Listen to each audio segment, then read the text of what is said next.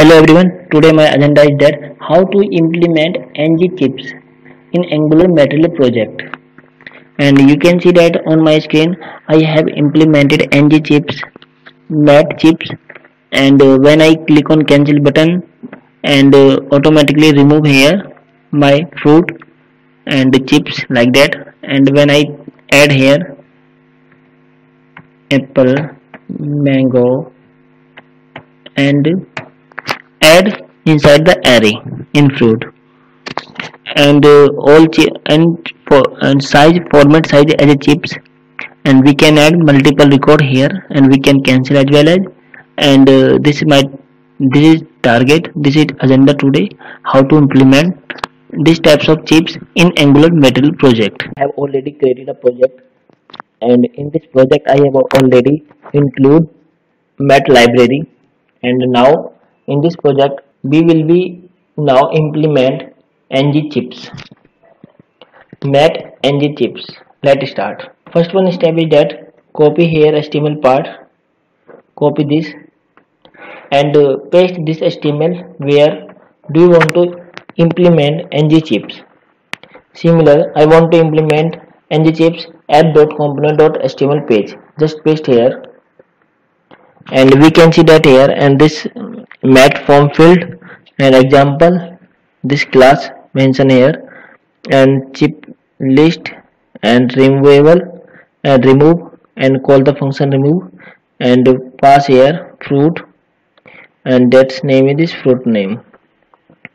And similar to like that here input placeholder mat chip input type and mat chip input separator key code like that, this part of the HTML. And after that, and this part of the CSS, copy this one and similar, and we can open CSS part and we can paste here like that. And after that, third one step is that, and declare some variable, copy this variable like that and open your component. This component, firstly declare our variable, which one variable use inside the ng chips. We can see that here visible true, selectable true, removable true, add on blur true, read only like that. These types of variable declare and before starting your ng chips. And declare a array. Inside the array define some value, name, lemon, lime, apple. This is the default array, default set value, and this particular value showing at the page loading. And after that,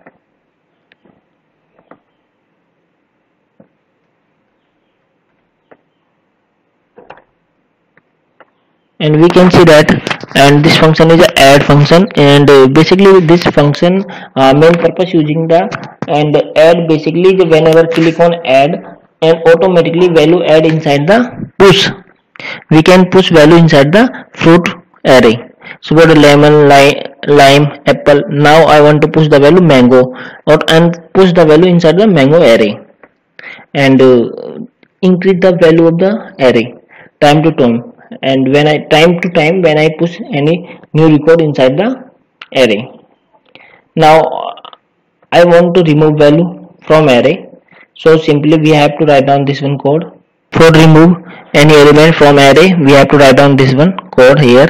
You can see that here, and find the which one value I want to remove from array, find out the particular index inside the array, and after that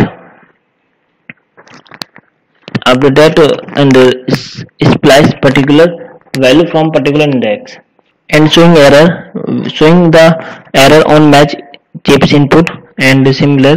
And we have to import here